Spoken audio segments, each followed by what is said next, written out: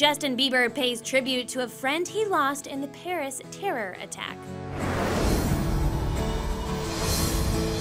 21-year-old took to his Twitter to honor Thomas Ayad, a Universal Music Group executive that was killed in the terror attacks in Paris on Friday. Justin wrote, quote, "Still thinking about Paris and my friend Thomas that we lost in the tragedy. He was part of the team for years and I wish I would have had more time to thank him.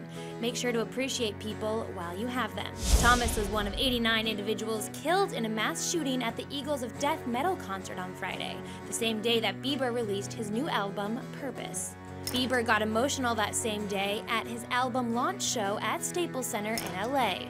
He broke down in tears on stage.